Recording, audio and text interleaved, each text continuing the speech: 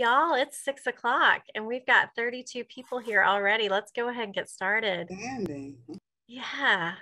Welcome. My name is Heather Wilson. I'm the Deputy Director at Cameron Art Museum, and I'm so happy to see all of you here for this virtual conversation with Stephen Hayes. A couple housekeeping details first. Just for the first part of the presentation, when Daniel is interviewing Stephen, if you can make sure that your microphone is off, and if you can turn off your video, that would be great too, just so that everybody can see Daniel and Stephen. I'll put the spotlight on Stephen's face. I'm sorry, my dog is barking. There's a neighbor at the front door.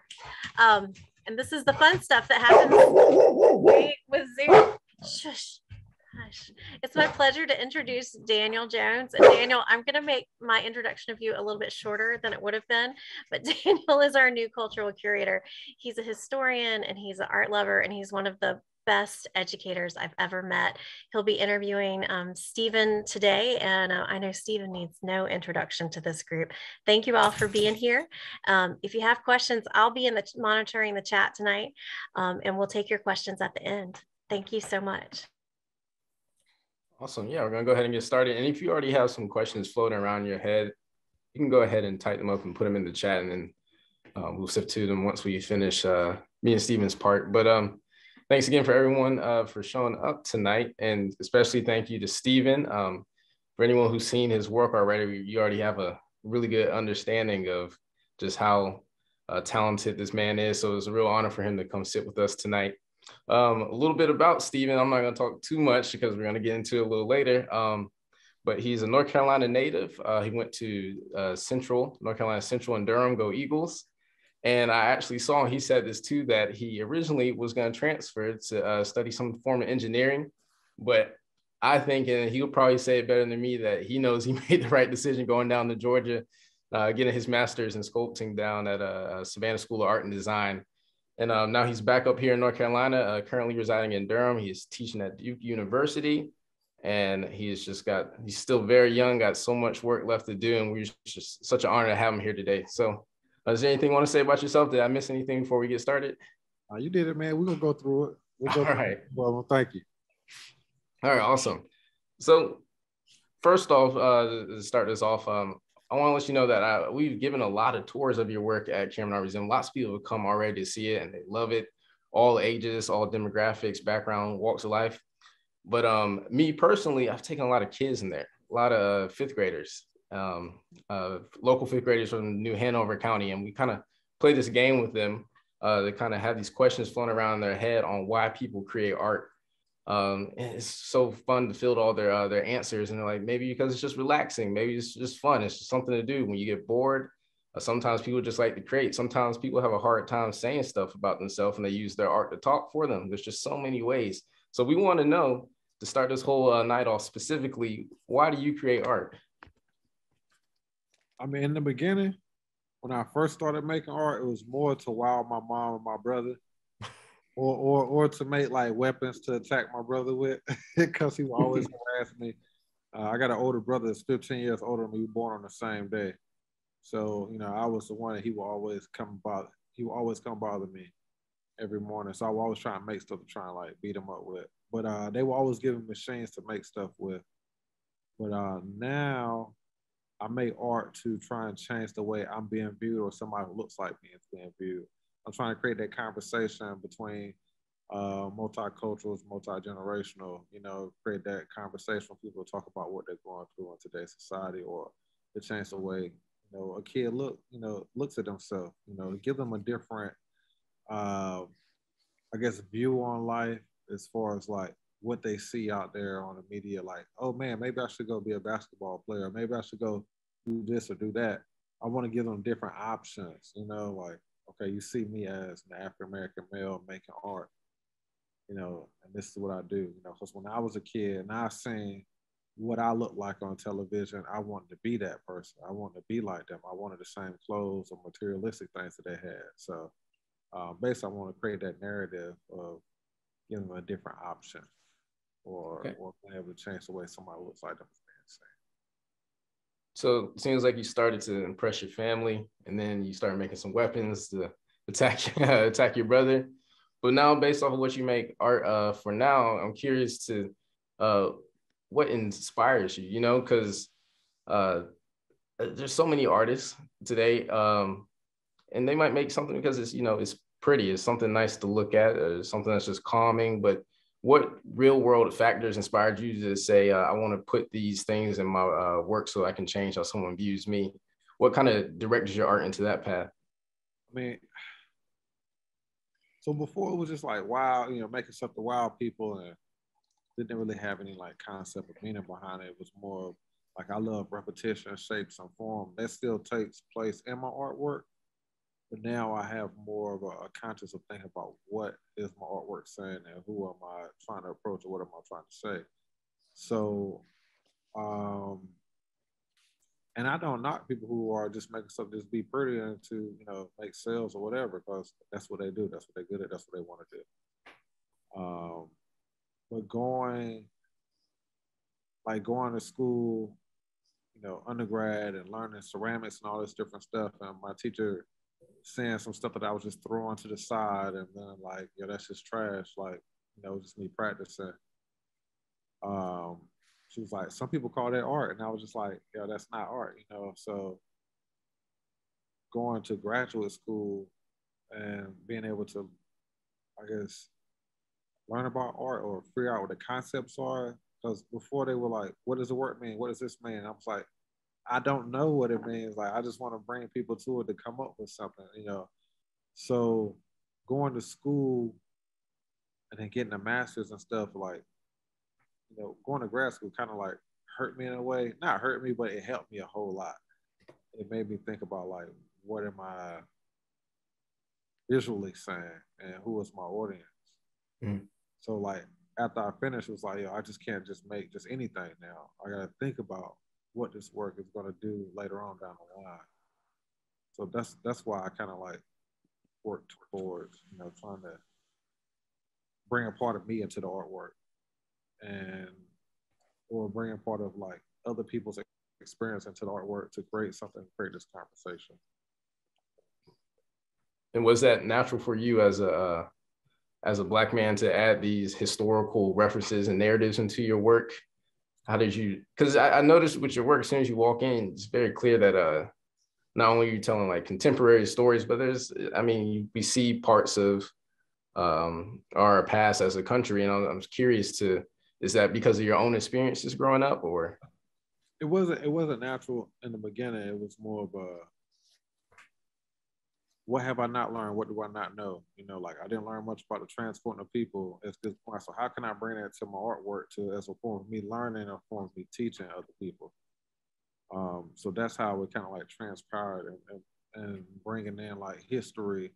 You know, at the end of the day, I want to make like some kind of like timeless art, you know, where people are steady learning from it. You know, it's not like, okay, yeah, that was last year's work. You know, like, nah, I want to create something that's going to be like here. It's going to be here for generations, because, you know, the next generation is going to learn something from it and they're going to see different things. So a lot of my art has like so many different levels and layers and stuff onto it. Like you go in there one day, you see something. You go on another day, you can probably see something or experience something totally different. Mm-hmm. So just trying to create something that's timeless. Yeah. I really like that idea that you're teaching yourself while you're going through this process. You're learning things that you didn't necessarily know about these stories you're trying to tell. And that makes me want to talk about the very first piece when you walk into the Hughes wing. It's the fist that's in the circle. And I saw that it was titled Kairos. And now when I first saw that, the only thing I knew was that's not English. So I had to look it up myself. And I saw that it was an ancient Greek word. And the meaning behind that I saw was the right, critical, or opportune moment, or when conditions are just right to achieve a crucial action or goal. And it just smacks you right there. And it kind of primes you for everything else you're going to see in that room. And it's kind of telling you, though, you might be a little uncomfortable, or, you know, there's no better time to have these conversations and start these dialogues. And so I was just curious, was that like a word you found after you created that piece, or was it already kind of floating around your head?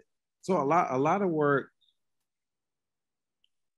I want titles. I want a strong title. Like if it's like 2 words, you know, 2 word, 3 word title. I want something that's gonna like hit the people right then and there. Like, wow, I got to go see what this is, you know. So the titles come last. Sometimes the concepts come last. The concepts might come like very, very last. You know, the concept behind Kairos came last. The title was there, but the concept came way late. Mm-hmm. So yeah, I make the pieces first. The pieces stay in my head for a long time. They get made in my head maybe several times over and over, then they evolve, and then it happens. So yeah. Okay.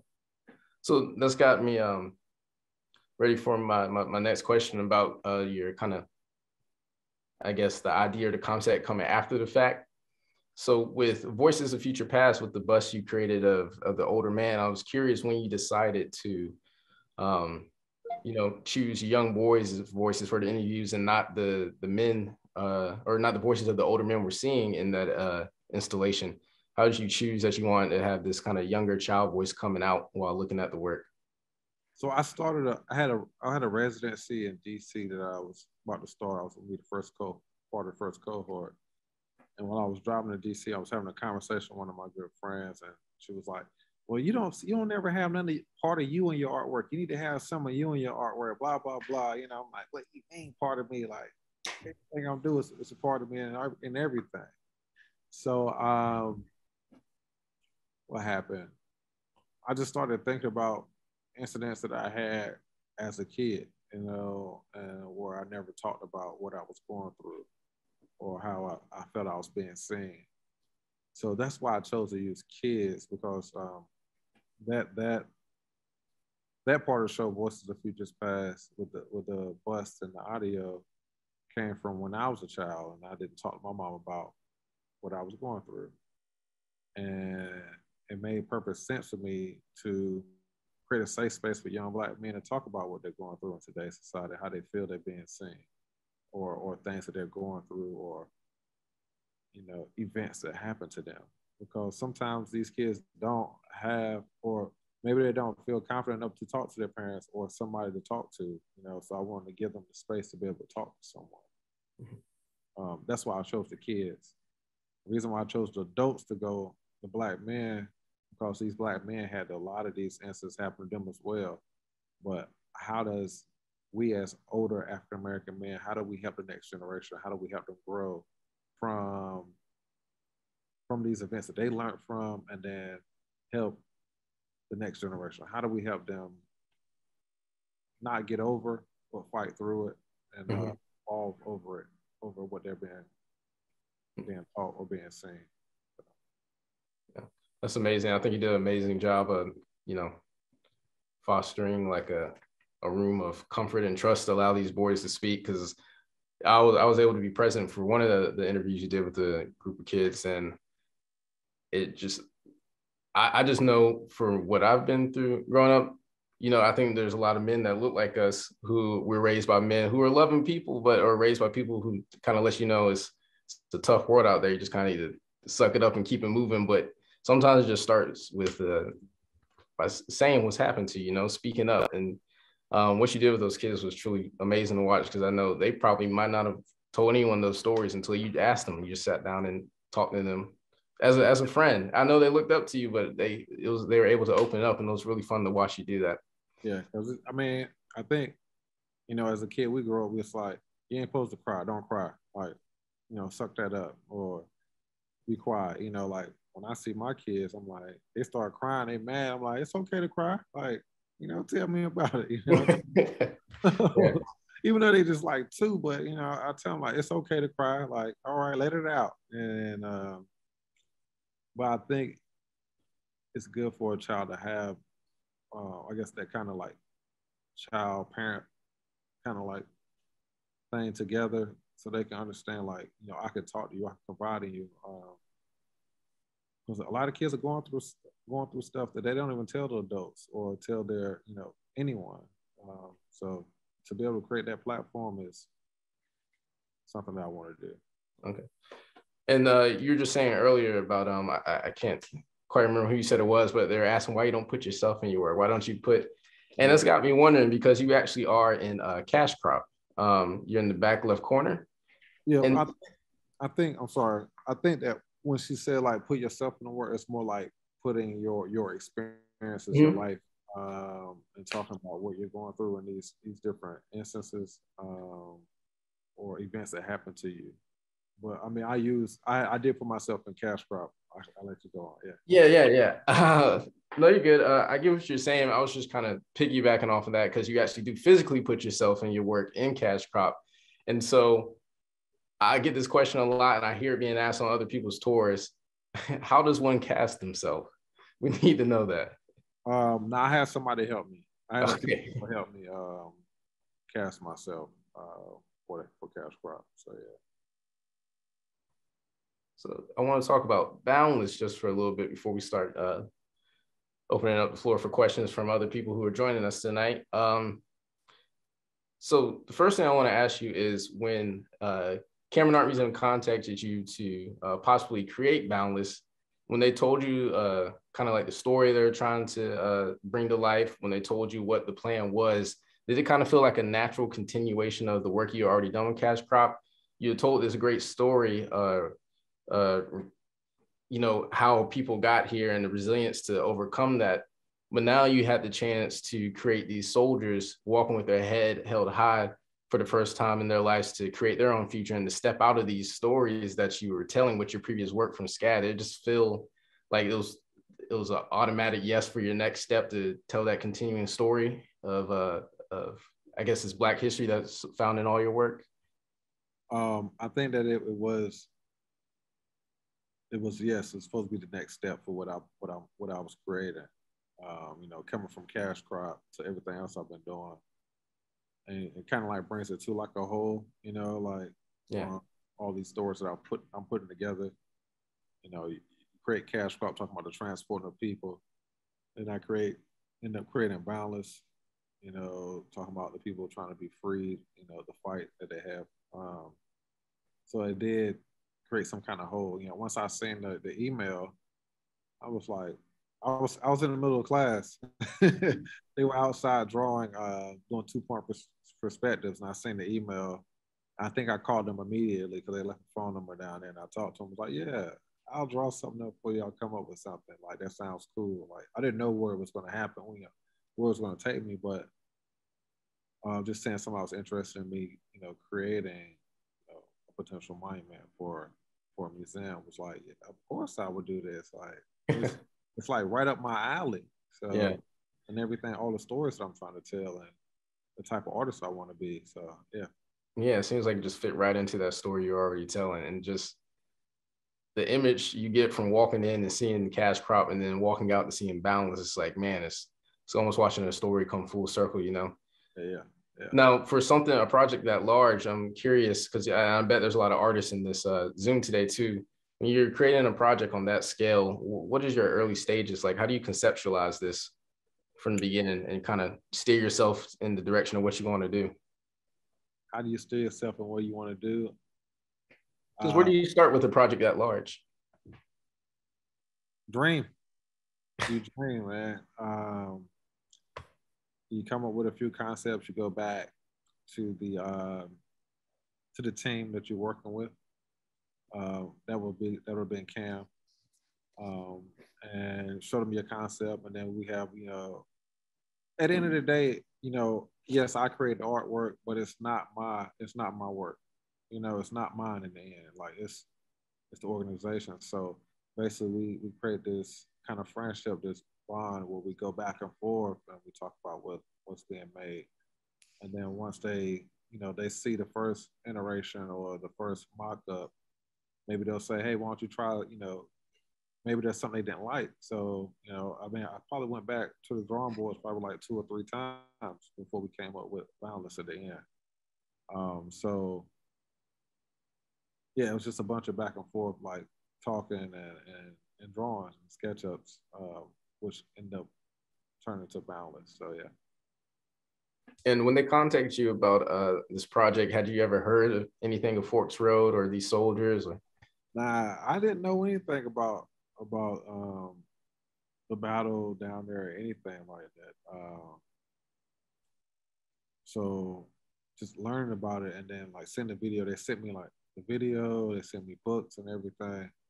Mhm. So just learning about that made me think like, man, how am I gonna be able to like bring something up? Like most times, you know, the concept or the idea doesn't come right away. You know, it happens. It like grows and it mutates, and then that's what happens.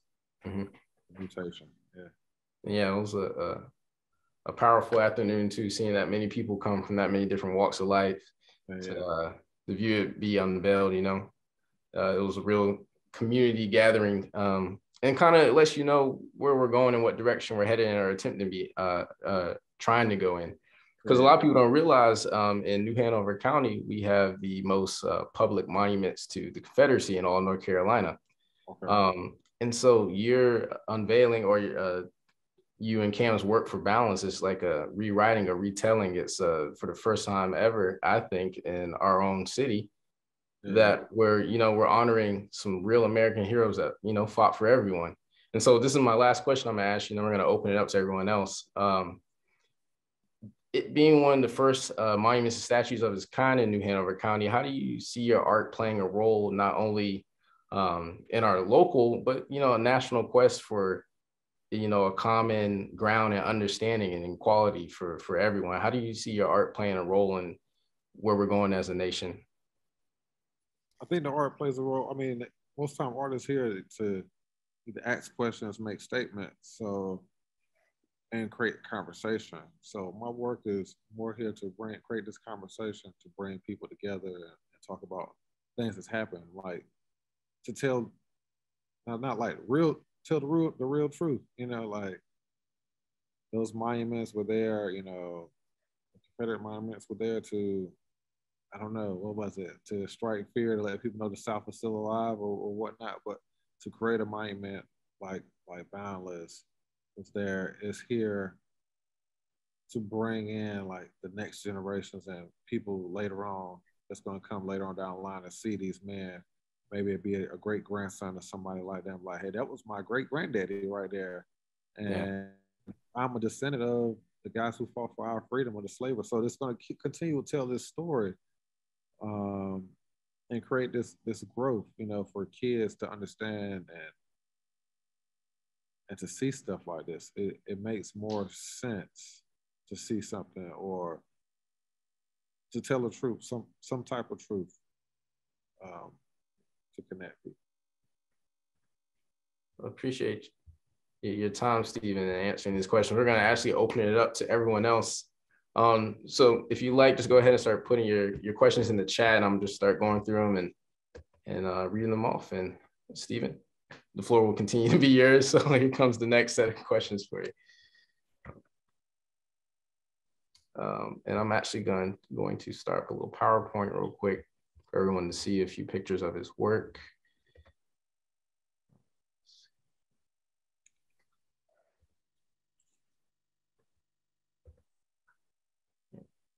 Everyone see that?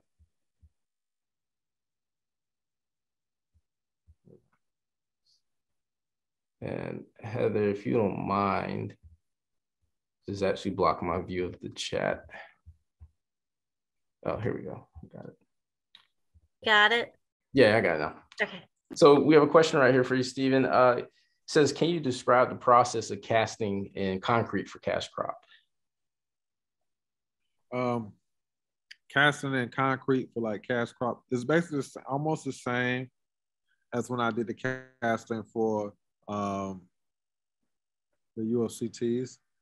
I place the gauze. Well, actually, I strip all the people down so they're like in their underwear, and I place those gauze all over their body. Well, I Vaseline their body up. Then I place the gauze all over their body. Once I do that, I create one large mold of them and cover the mold with plaster, and then I pour the cement inside of the mold, and then that then takes the shape of that person's body, and I end up breaking the plaster off of it. So those are called waste molds. So it's only a one-time, one-shot deal. So that's how Cash Crop was kind of built. So what I did was do it in, I did the torso, the head, and then the legs. Yeah. And a little follow-up question for that. She also asked, and why did you choose concrete for that piece? Cement is strong, yet it's also fragile. You know, it breaks and it cracks.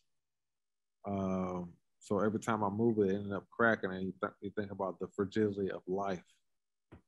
Um, and also, I use cement because it's there. It's easy to get my hands onto, and you think also about cement. It's all over, everywhere you go. You know, you see cement everywhere. You can't walk out of your house without seeing cement. So it's just like thinking of those different concepts and having something that's readily available for me to be able to use. You know, I was in grad school, so my budget was only so much. You know, everything with cash crop came out of my pockets, and I really didn't have big pockets at all. I had little bitty pockets. We have another question from Alexis, who says that she loved the 5 pounds piece and she wanted to know what that title meant. 5 pounds, the title comes from the amount of pressure it takes to release a bullet from a chamber. That's where the title comes from.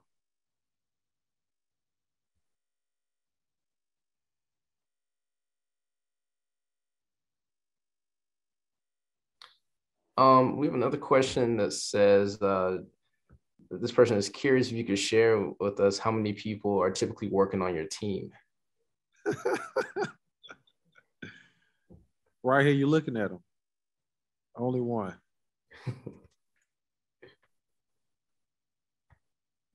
Sometimes I might enlist my wife, or my sister-in-law, or my brother, but what they do is it's a big part because I can't. I mean, I can do it.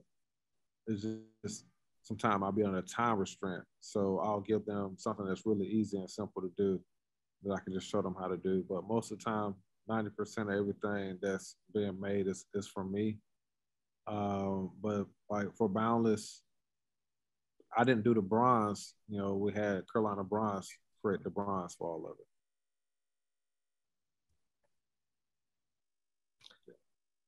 And we have another question asking, what is the piece of artwork behind you actually? It is a bust of a woman.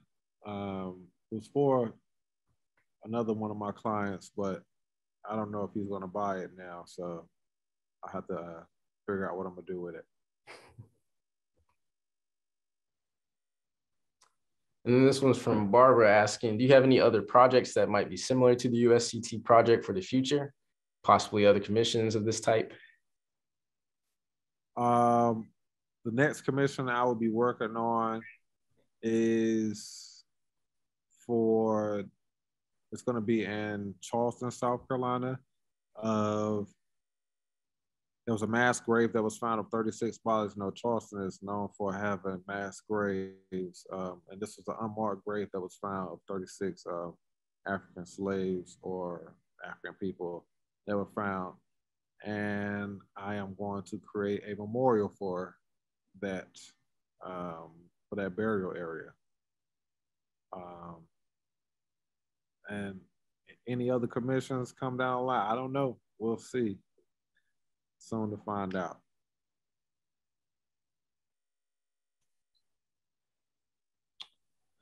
This one's from Cynthia asking, how long did it take you to create Boundless? I think that's a question that I've actually heard a lot too on tours. I mean, you got to think about it. Are you thinking physically or mentally? You know, mentally, you know, I guess as you can say, we've been thinking about creating it, you know, since the first email that I got from Heather and from Ann. Physically, it doesn't take me long to create stuff physically, but I don't really like to put it in numbers because I don't time myself when I first come in here because I feel like I don't have the same amount of hours people have in their day. I put a lot of time into the work, and I stay in here a long time creating. So I can't really give you a physical time about how long it took me to create the work. And this one's from Simone asking, who was your greatest influence to create and decide to be an artist as your occupation? And what does the term balance mean to you personally? My greatest influence, my mom. I don't really look at other artists or what they create or anything like that. So I'm normally influenced by everyday life or events or people who come in my life or things I see on television or music. Um, but I'm not influenced by any artists like people who make physical things. And then what was the next question? What does the term boundless mean to you personally? I guess it's more about the boundless fight that we continue to fight and, to fight for our freedoms, like that monument is casted from descendants and reenactors.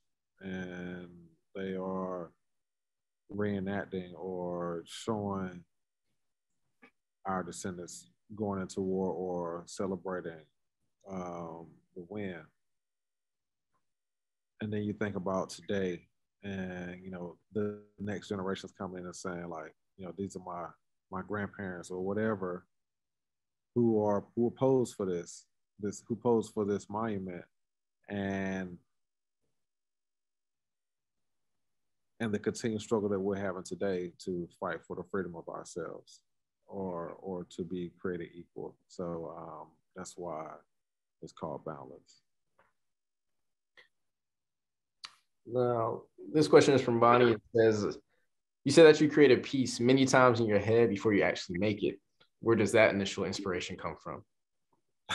Dreaming. I'm always thinking of stuff to make. I guess we have time later on, I can show an image, but I'm always thinking of things to make.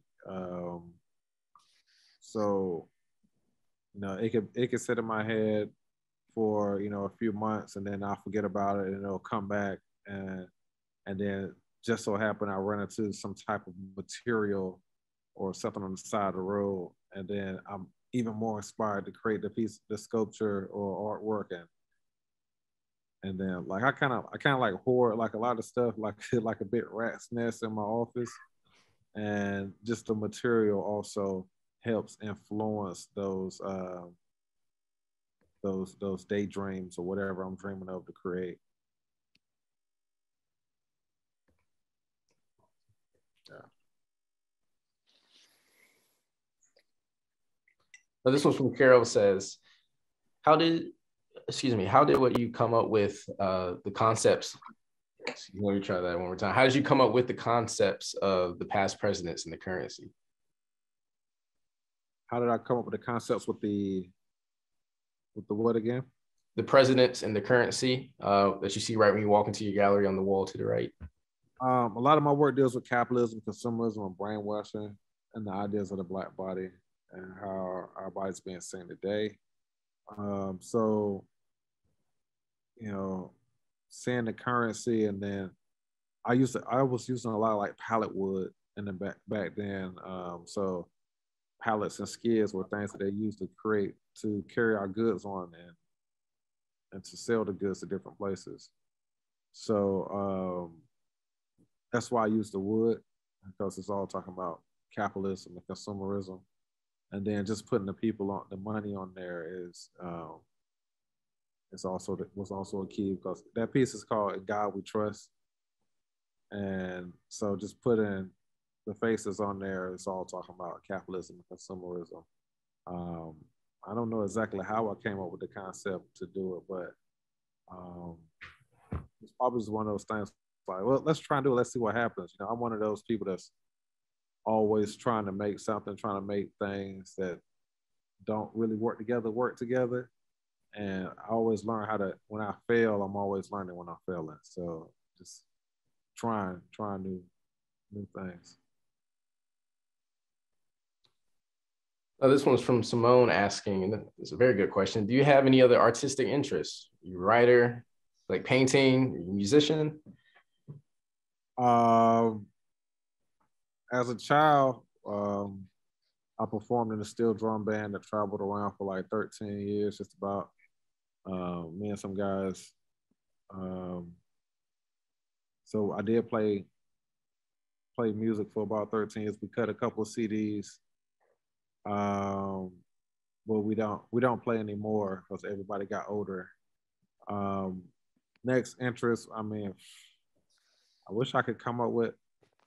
I've been thinking about like movies, like how to design a movie or scripts and stuff like that. So I have a couple of concepts in mind that I want to do. I just got to find writers. Yeah, I still love making physically, but I love movies as well. So that might be the next thing. Okay. We'll be waiting for them. Now I'm curious, do you still play steel drums? No, I don't still play it, but I'm still in contact with those guys. Like we were basically brothers for like 13 years. So I mean, we still are. We still in contact with each other, even though everybody like have families and went off and did so many amazing other things. But no, I don't play them anymore.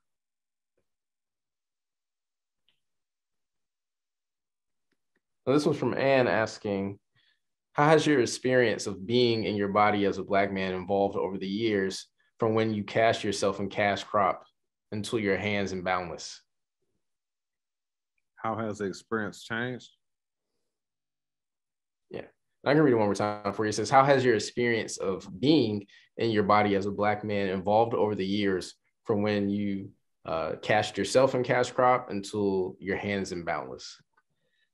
I think my experience has changed that there are, at that point in time, I was just going to school and I was trying to figure out like what was I going to make, how was I going to graduate, and how was I going to wow my my audience and wow my teachers and my school and all that stuff. But now that I've become, older and experienced a lot of stuff, there are so many so many events or things that happen in the world that I should be able to bring forward and create these conversations for people. I think that my work is here now to connect people, and I want to use my work for the greater good. For not only to like help support my family, but to help support the next generation of artists, the next generation of, I don't know, whoever, whatever you want to do. But I want to show people who look like me that there are other paths that we could take to be successful. My work creates so many other conversations that connect so many people. I think that from Cash Crop to now, I mean, even though Cash Crop creates so many conversations with people, I feel like my work is here for a certain reason. I'm here for a reason, and I'm here, and I'm doing it. I mean, I don't have the words to answer that question, but it's more. There's a reason why I'm here to create art, and I'm doing it now. Yeah. Hello. I'm still here. So this one is from Janice. Who were the men that you used, and what was that experience like molding them? Janice, are you talking about Cash Crop or? I'm talking about Boundless. Okay. So the men that we used, when I was coming up with the concept, I told the people at Cameron that I wanted to cast the descendants and some of the reenactors. So some of the men are the descendants and reenactors of Boundless. So that's who the band are. And this is from Cynthia. She's asking if you could talk about the piece she viewed as Jesus. The Jesus piece. The Jesus piece comes from when I was a kid. I always, you look at television and you want to emulate the people you see on television. And sometimes you see, people who look like you. And I wanted I wanted the type of clothes that these guys had on. I wanted the type of cars that these guys had. You know, I wanted those rims, even down to a point where I ended up buying a car from somebody that was total, and I wanted to fix it and put these, 20-inch rims on. You know, I was caught in that wanting to be like everybody else, to be like the Joneses, or wanted to wear these certain types of clothes and look a certain type of way. Because that's the way, society says you are, or the way you look or you act.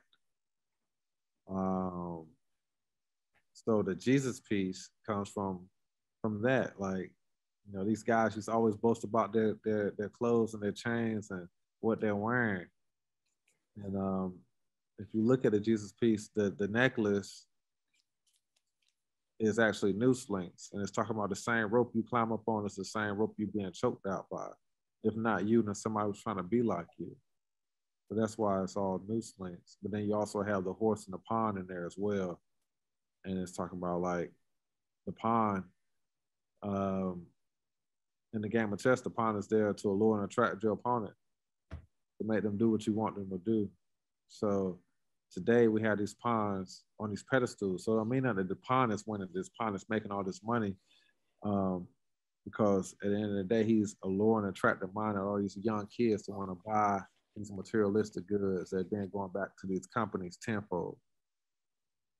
The horse is there because, in the Willie Lynch letter about how to make a slave, he compares people to horses, say the same way you break a horse, the same way you break the male slave, you whip them to existence, you beat them to that if you're God in them.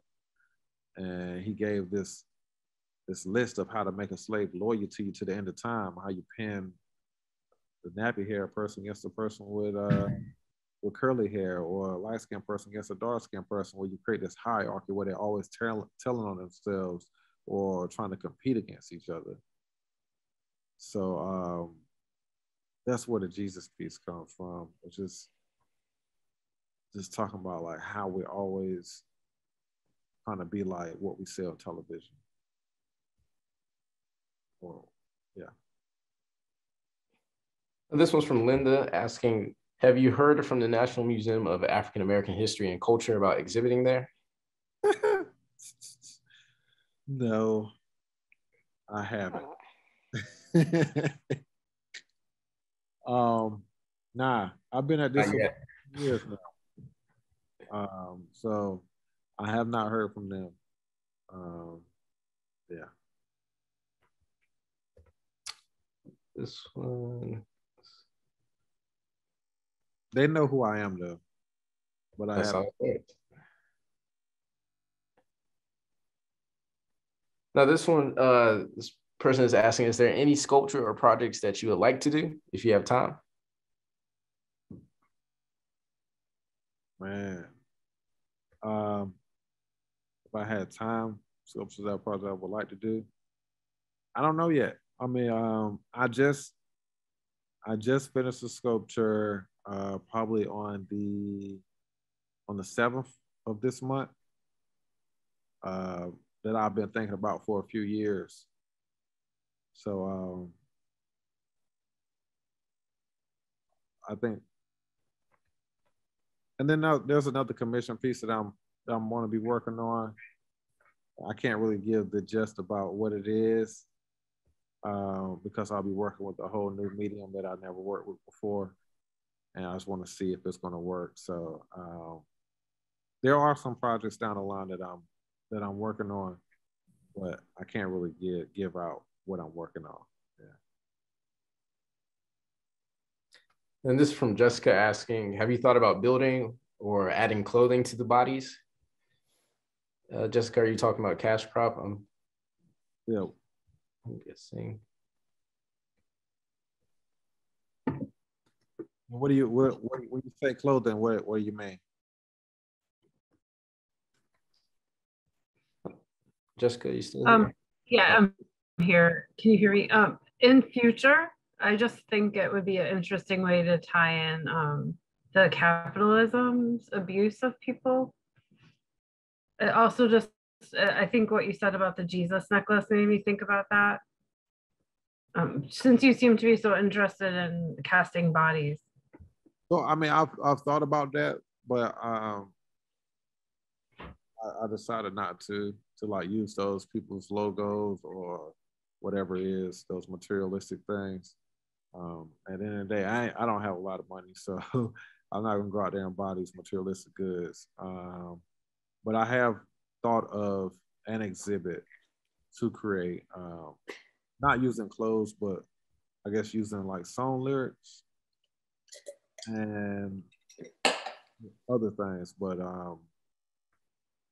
for the most part, as far as like doing the whole body or stuff like that, I'm not really doing that much anymore. It's kind of like taking the shape of the horse. So yeah. Now, this is from Simone asking, do you still have the steel drum? Is it in your possession? It's not in my possession, but I'm still in contact with the director, the guy who taught us how to play the steel drum. He lives in Hillsboro. He still builds steel drums to this day. So if I ever wanted one, he would give me one. They take up too much space at the moment. Yeah. No, I'm curious. I have to ask to piggyback on that. What got you into steel drum? Because that's not your average middle school band instrument. So this was outside of school. My mom would always put me in programs like the Rites of Passage, which teach you about your African American history and everything. While I was in the Rites of Passage, I seen some guys in the same building practicing on the steel drum, and I ended up walking in there and I was talking with them, and they told me, "Hey, just come in to practice and see what you can do." So that's how I ended up getting into playing a steel drum. It just happened. Yeah. And this is from Matt asking, what artists, historical and or contemporary, do you find inspiration from or admire? Man, I really don't look at other artists. I don't look at much at all. I barely really listen to music when I'm building or making anything. So, I mean, if it was any like an artist, I like J. Cole. I mean, it'd be like a musician or something like that. Somebody I would want to collaborate with, a J. Cole or a Jay-Z or somebody like that along those lines. Yeah. Now, this is from Alexis, and I really like this question. It says, would the movies you want to make be adaptations of your work? Yes and no. They I like adventurous movies or like sci-fi movies. So it might be a sci-fi like historic like movie or whatnot. Not like a what's the name of that movie that show that was on. I forgot what it was, but they introduced like the Green Book and stuff like that. Not like that kind of sci-fi, but like a Back to the Future or type of sculpture. I mean, movie. This is a recent film? The one I was just talking about, they introduced the Green Book. It came out probably like 2 years ago. Okay.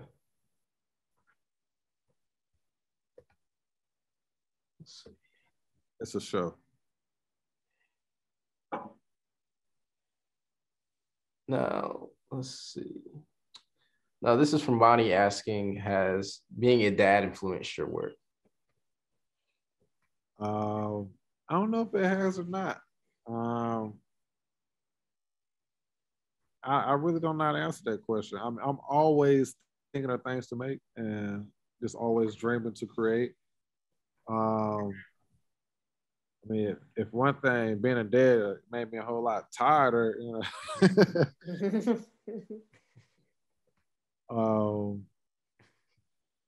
I like making. One day when they get older, a little older, I'll bring them in here and I'll show them how to do stuff. Because right now they're still trying to emulate me and see what I'm doing, and they get hammers and stuff and try and do what I do. But when they get a little older, I'll have them in here. We'll try and make stuff.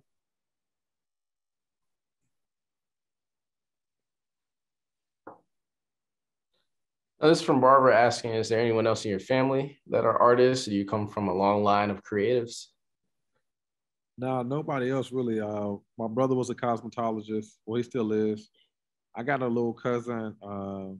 She was working for CNN at one point in time, but she does art as well. She has her own company, which she's doing very well in Atlanta. Um, but yeah, it's just me that does like physical artwork. I had an uncle that did construction and stuff like that, but other than that, it's just me that does this.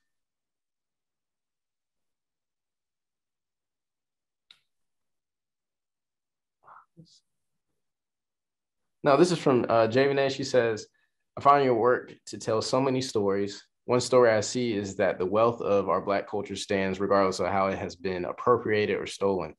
The forms with cotton hair makes me think this the most. Would you say Voices of Futures Past is a testament to that? Um, it's kind of lost on the question. You can give me that. Yeah. I'll read that one more time. It says, I find your work to tell so many stories. One story I see is that the wealth of our Black culture stands regardless of how it has been appropriated or stolen. The forms with cotton hair makes me think this the most. Would you say Voices of Future Past is a testament to that? I think Voice of Futures Past is here to, I guess, enlighten people about what we're going through today and what we continue to go through. So, yes.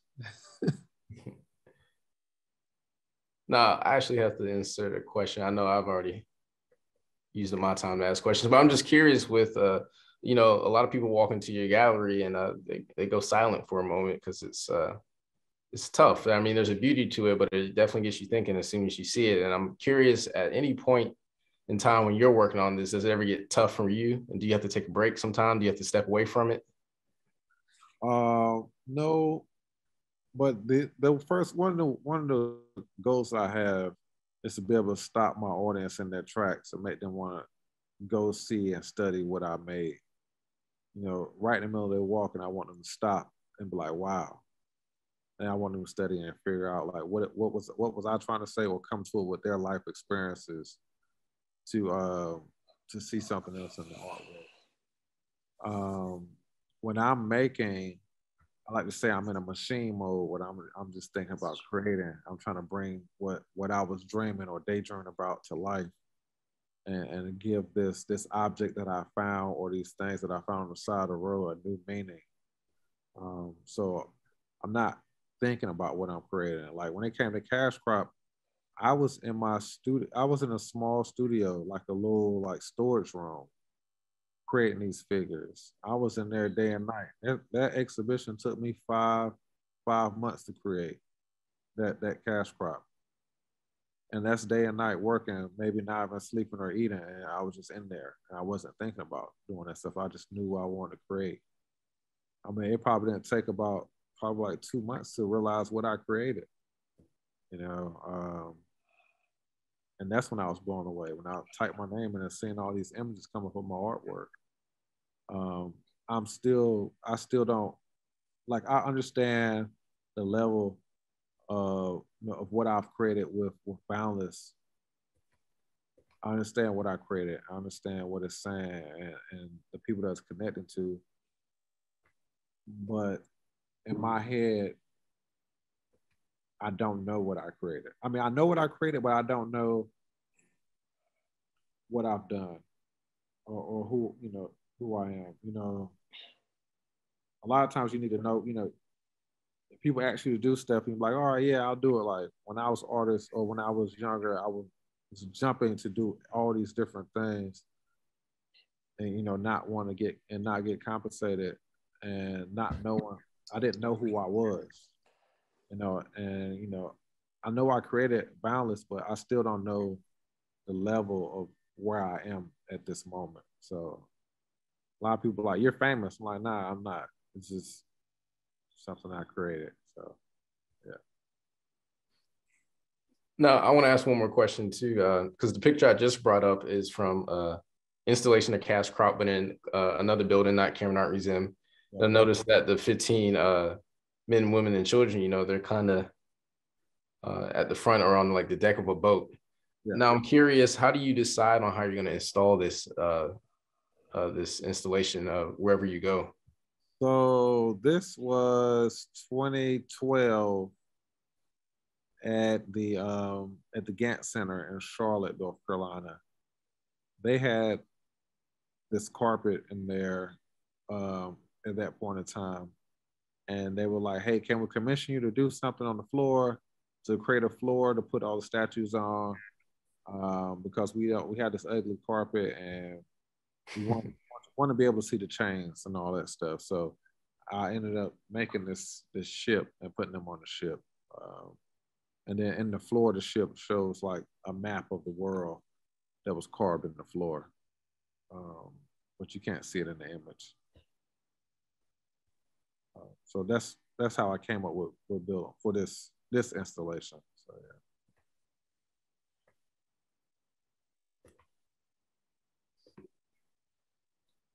So we got about 5 minutes left, I believe.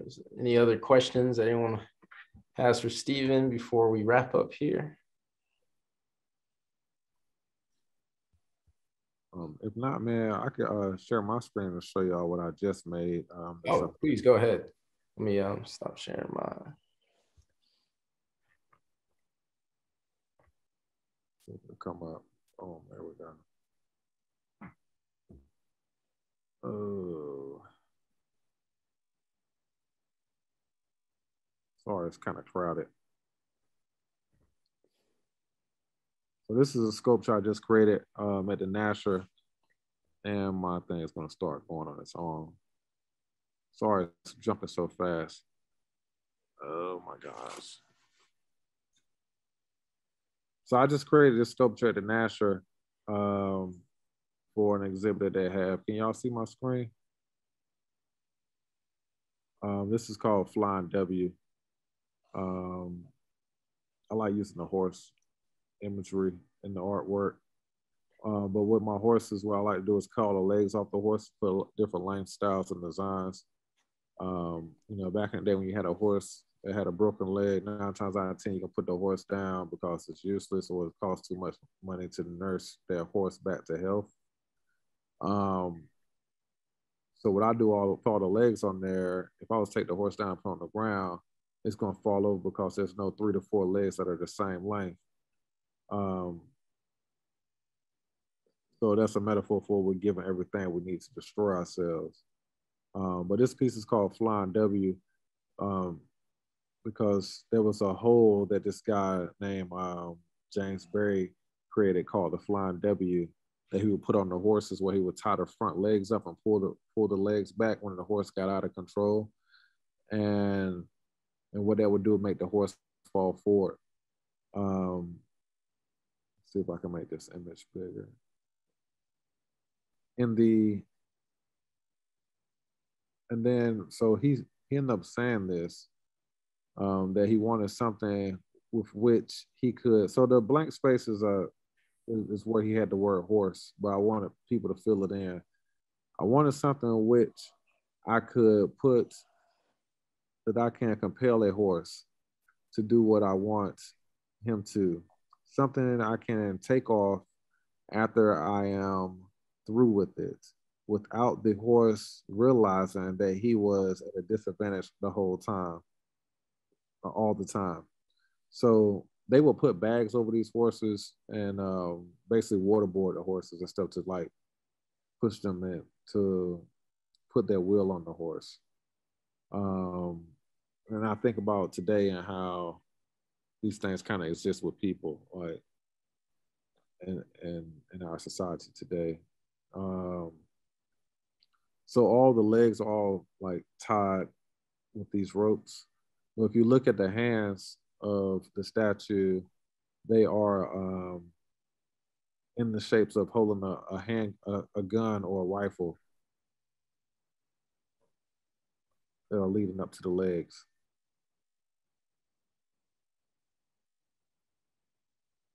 But yeah, that's Flying W. That's the piece I just finished on the 7th. Where is it located right now? It's at the Nasher Museum here in Durham. Okay. Campus.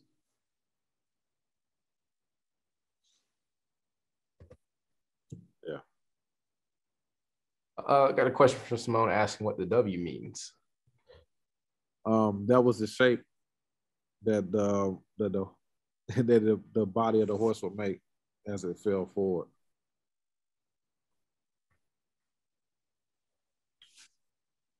And I think this is some really good questions to wrap up with. This Cynthia is asking, do you have a permanent exhibit someplace, and where will you be exhibiting next? So I think everybody wants to know what's next for Stephen Hayes.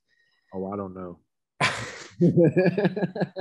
No, I don't. I don't have any permanent things except for the monument at Cam. That's it. It's still under works right now.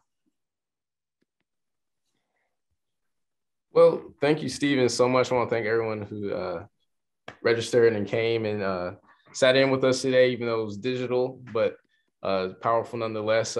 Thank you so much, Cameron Art Museum and Heather, of course, for setting this up. And big thank you one more time to Stephen. It's been an honor sitting here with you, and even a bigger honor to be able to do your work and do your talent and have it stationed at Cameron Art Museum, especially Boundless, which isn't going anywhere because we're going to be really sad when you take your other stuff back. At least we got Boundless for good. Yeah, thank you all. Yeah. Thank you, Stephen. Yeah. And I just want to give a quick plug. You can see Stephen in person on February 19th at 2 o'clock. He'll be on a panel talking about Boundless at Cameron Art Museum. You can buy tickets to that online. He'll be back on March the 5th to give 2 gallery talks in Voices of Futures Past, and tickets are on sale online. And he's doing a special program on March 20th, the closing date of Voices of Futures Past with Mike Williams of the Black on Black Project. So you can check out our website and find out more there. Thank you, everyone. This was so much fun. We are so grateful. Thank you, Sue. Thank you, Heather. Thank you, Heather. Thank you, Fly Ann. Girls, for showing up. Yes, thank you, Fly Girls. Woo! Thank you all. This was awesome. Everybody, it was great. Hey, Sonia. Bye, guys. I think that was Aquanetta, but thank you all. It was beautiful and very impressive. And as always, David did a great job in facilitating. This is first time I really encountered him, so you want to give him some congrats. And of course, we all love Steve. We all love Stephen. So, and Ann and Heather, thank you for your vision and bringing this to the Cameron Art Museum for the public sculpture for people to see. So again, thank you all. And it was wonderful. Thank you. Thank you, Carol. Woo. Bye, guys. Have a great night. Okay. Good night.